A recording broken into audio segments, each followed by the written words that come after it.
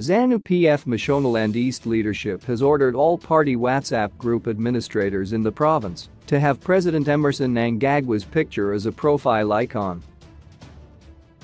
According to the provincial leadership, this is necessary to make Mnangagwa more visible to the electorate.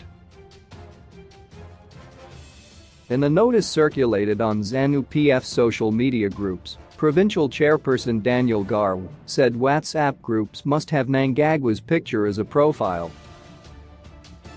May all groups please carry His Excellency, the President, Dr. E.D. Mnangagwa's image.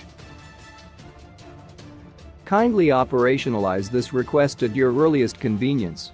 I thank you for your anticipated cooperation, the notice reads. Provincial spokesperson Tatenda Mabatera confirmed the authenticity of Garw's notice. We need to understand that optics matter, and what people see is what they believe, and also what they are supposed to comprehend and also understand, Mabatera said. So truly speaking, it is important to us to increase the visibility of His Excellency in Mashonaland East, because it is also quite important for everyone to see the name and the face of the president, and what it then does is it makes everyone know what they are supposed to be doing, especially in the upcoming election. ZANU-PF is currently in overdrive to mobilize an ambitious 5 million votes for the 2023 harmonized elections.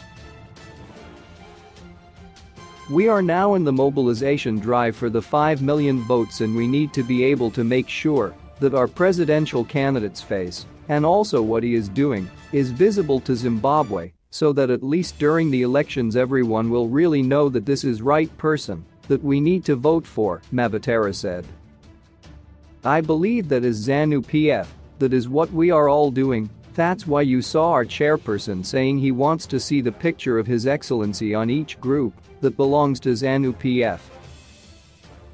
Whenever you are in that WhatsApp group, it's a way of reminding and re-emphasizing the fact that His Excellency is our presidential candidate.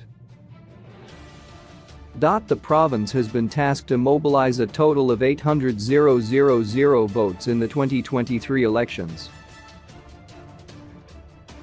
Last year, the then provincial leadership barred party members not holding positions from forming WhatsApp groups in the name of ZANU-PF.